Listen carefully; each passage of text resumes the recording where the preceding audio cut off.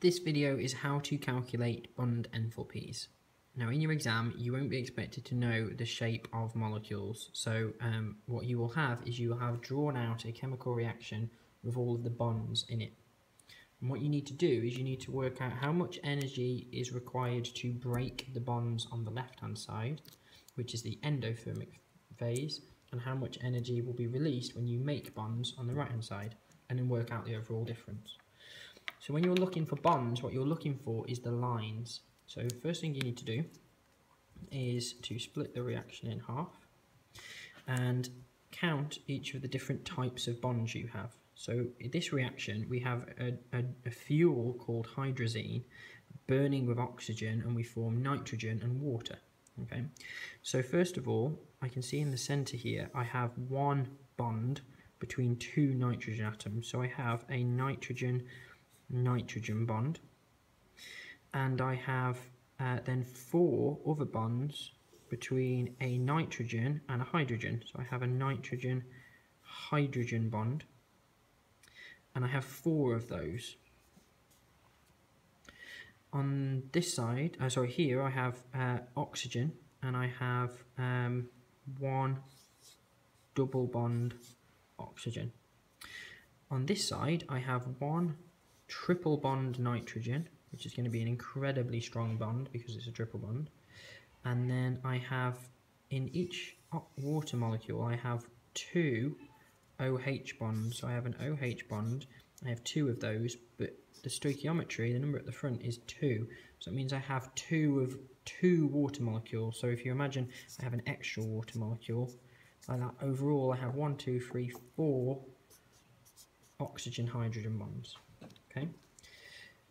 So then what I need to do is look on a data table for the energy of each of these bonds. So first of all, a nitrogen-nitrogen bond is 156.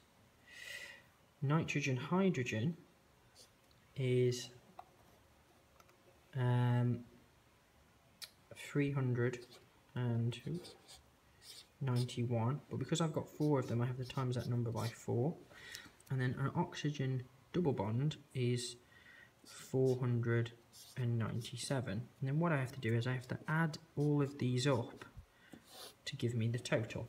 Okay, and I also have to do the same on the other side. So a nitrogen triple bond is 945. So I told you that was going to be a very strong bond. Okay, so one bond, because it's got a triple bond, is really, really strong. And then you have an oxygen hydrogen bond, which is 463 times 4. Now, if at this point you're thinking, where have these numbers appeared from? Remember, I'm taking these from a table. So in your exam, you get given these numbers. You get given what is the energy of each bond. All you have to do is work out which ones you've got more than one of. So you need times by 4. So then on your calculator, you add these up. So first of all, I'm going to do the endothermic side.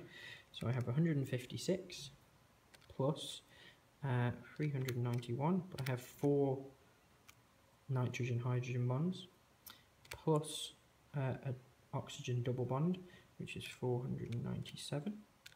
And so that gives me overall plus 2,219. Okay, as the total amount of energy on the left-hand side required to break all of these bonds. I then need to do the same thing on this side and add up how much energy will be released when I make these bonds. So same procedure again. So 945 plus 463 times 4 gives me 2,797. But this is negative. And the reason for that is because this is the energy required that's going to be released when we form these bonds. So this side, this number here, is endothermic, because that energy is required to break those chemical bonds, and this number here is negative, and that's because it's exothermic. And so what we have to do to work out the total enthalpy change is we have to do the endo minus the exo. So we have to do 2,219 minus 2,797, and that will give us an overall enthalpy. Remember, enthalpy is just a word for energy that chemists use. It's the energy per mole. It's nearly the same thing as energy. So it gives us an overall enthalpy change of minus 578 kilojoules per mole. So because that's minus, that means overall this reaction is exothermic. Okay, overall it's exothermic. And if you look at these numbers, that should make sense, because you can see the number on the right is bigger than the number on the left, and what that means is that I will get more energy released than I need to break the bonds in the first place. So overall I will get an excess of energy, so that will be released to the surroundings, and that's why it's exothermic. The temperature of the surroundings will go up.